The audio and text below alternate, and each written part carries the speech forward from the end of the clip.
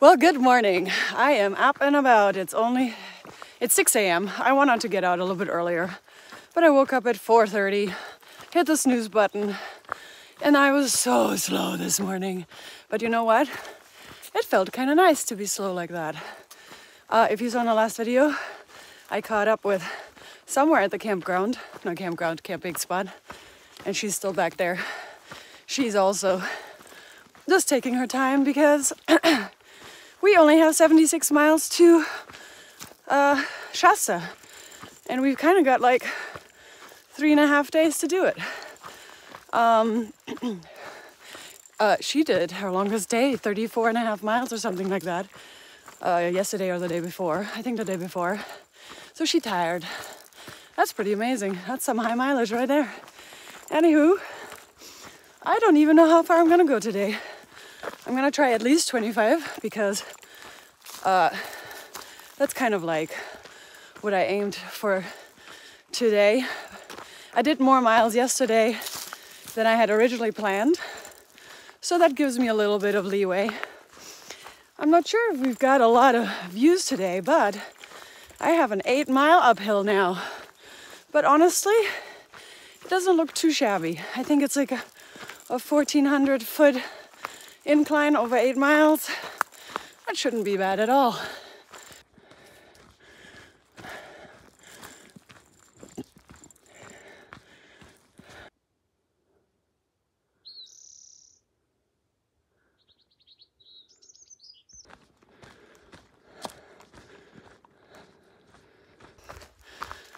So something that I have had not to endure on the PCT since I've hiked until this morning is something called silk blazing.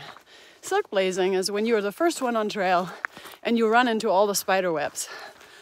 I'm silk blazing right now. There's spider webs, which I don't know why I didn't think that the PCT would have the same thing. And also the woods are more similar to the AT right now. But yeah, I'm silk blazing. Well, that's just cute. Are there notes in there?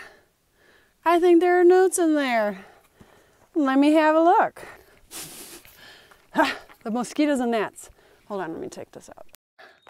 Probably hear me better this way. So there's a note in here that says, there is a place in you where nothing is impossible. There's a place in you where strength abides. That's a really sweet note. Thank you to whoever put that. I mean, I know it's not really leave no trace, but it's those little things that really make a difference.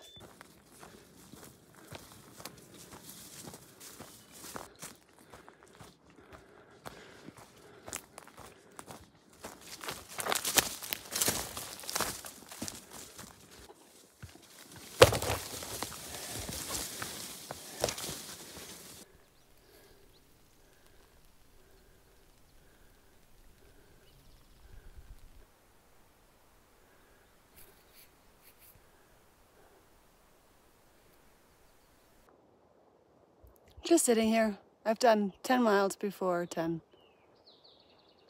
Looking at a view.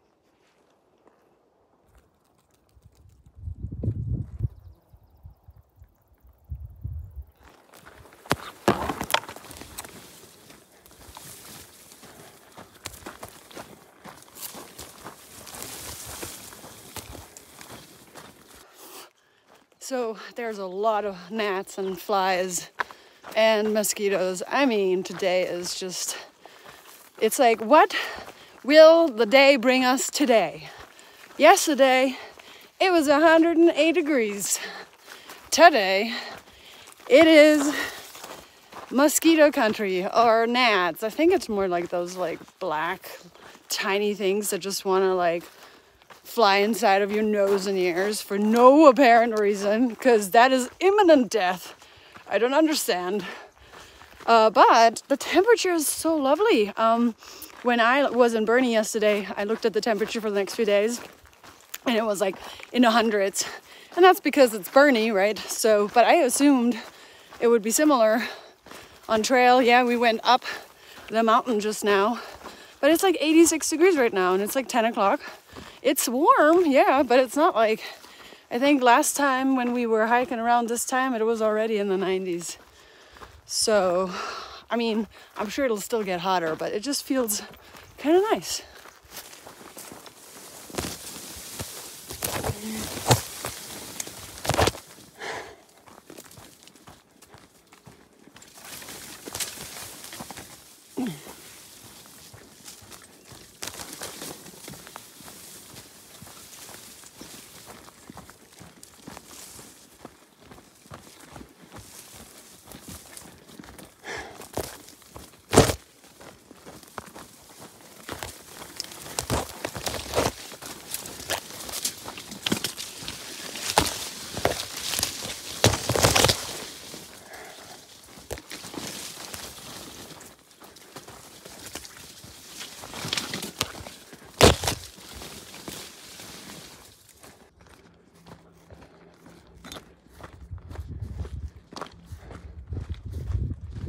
It's 11:18 a.m. and I've done 14 miles.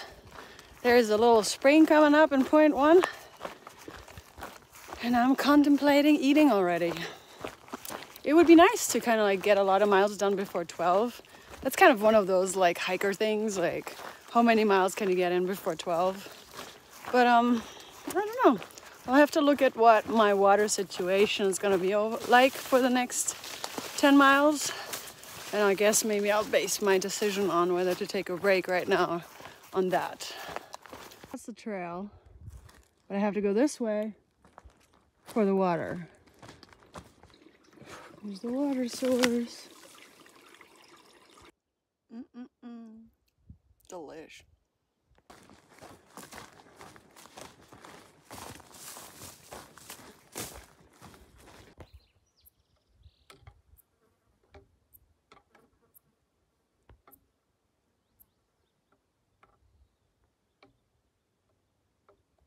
Within the clouds.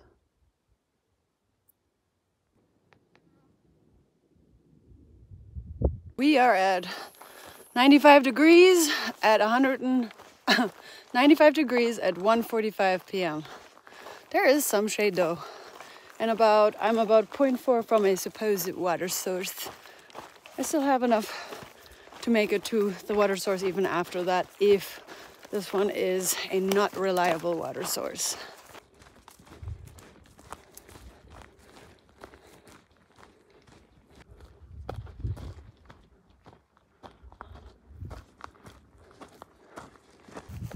It is 2:30 and I have done 20 miles.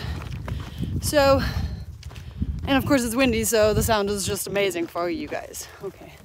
Anyway, every day has an obstacle, and as I said, today is mosquitoes and gnats. But not only that, as you've seen already, it is overgrown trail obstacle today. I mean, the constant scraping of legs on bushes is so annoying. Tomorrow I'll be wearing my long pants and watch it, there be no overgrowth. But I could just get my pants out now, but I'm just lazy. I'm gonna just admit it right here. I'm just lazy. So to give you some insight on how I like to hike with regard to miles and how my mind relaxes after a while. So the first 10 miles is like a must. It almost seems like in the morning, the first 10 miles, like you never can reach it. It's like, it takes forever to get to 10 miles, right? Then once you reach 10 miles, you're like, okay, cool. I reached 10 miles, that's pretty nice. Then the next goal is 20 miles, and that's where I'm at right now. Once I hit 20 miles, I completely relax. Anything above 20 miles is, in a way, extra.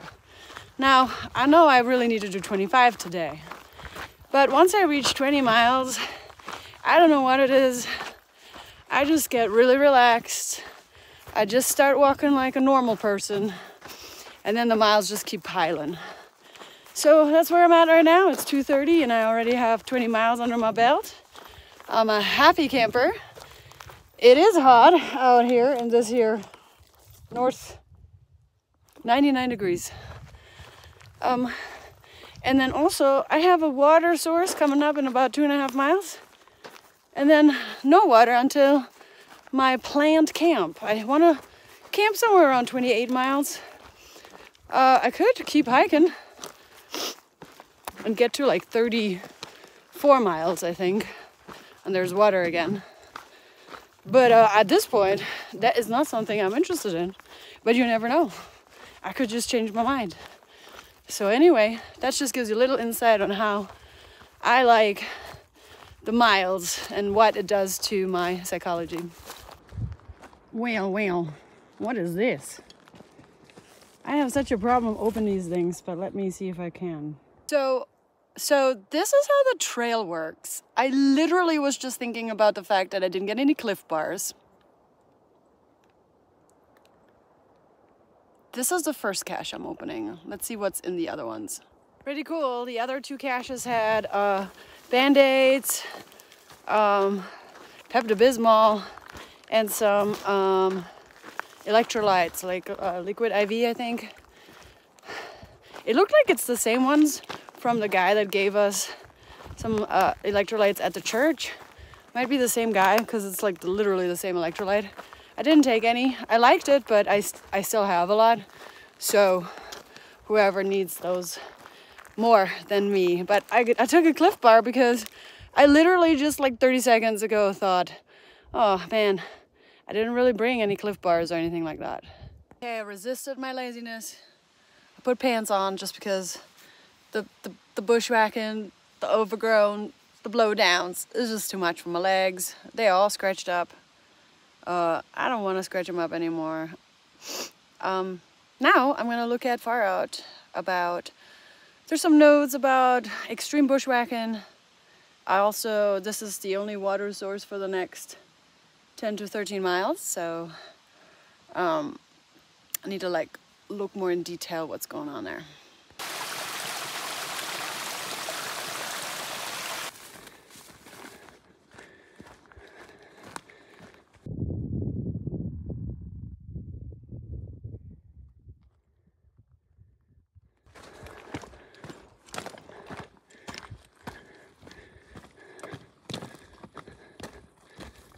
I would love to take a really nice video of Mount Shasta for you.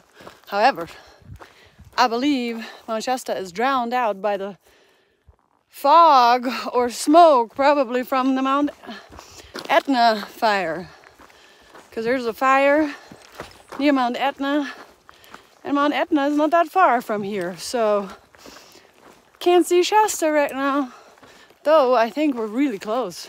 Like, it would be a really beautiful view from here, but can't see it. Well, speaking of the devil, right there. Look at that. It's pretty, even with the smoke all around it. Boom.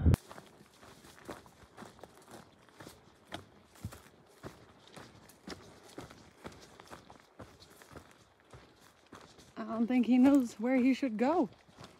Oh, or she. This deer is only semi-scared of me.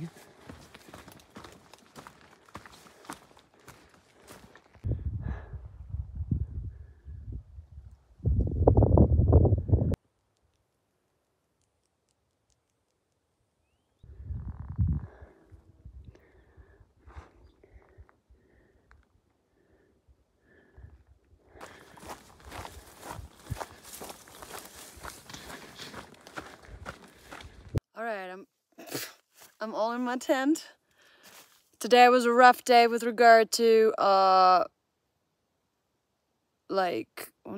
some blowdowns for sure, but the overgrowth over the trail was hard. I went also one time the wrong way, like literally bushwhacking. Then I ripped my pants because I was in no man's land or nowhere land. I don't know. I didn't see any hiker today. I mean, I saw one southbounder, her name was Stitch. But that's it. Oh no, another guy who warned me about a bear. But these also were southbounders. I haven't seen any northbounders. I'm not sure where Boss Bay and Bird Call and Bandit are gonna camp today. I know they sent a text message that they're gonna go into Shasta July 10th. Originally it was July 11th, but even I this morning was thinking, we're probably gonna arrive earlier than that, and so I'm definitely gonna make it to Shasta July 10th. So it's kind of good to know. So I don't know where they camped yesterday to know if they would make it to here. There's no water here. I don't anticipate, Baspe doesn't really like carrying water long term.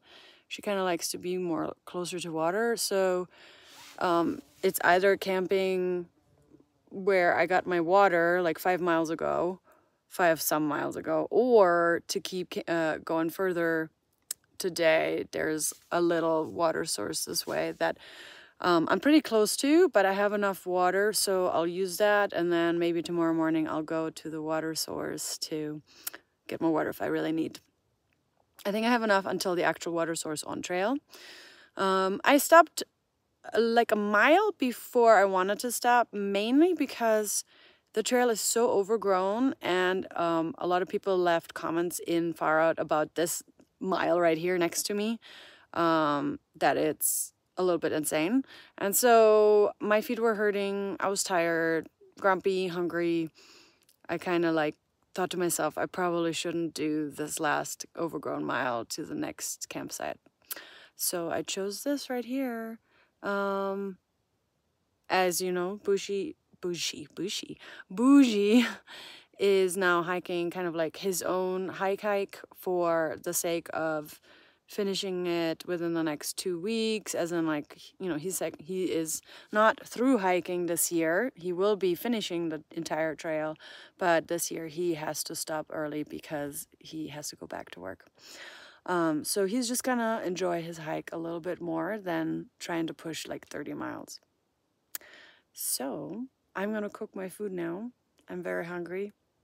And tomorrow shall probably be another 25-30 mile day, so that way I can get into Shasta with 15 to 20 miles. I know it sounds like that's still a lot of mileage, but 15 miles would be a nice mileage to get into Shasta, so we'll see.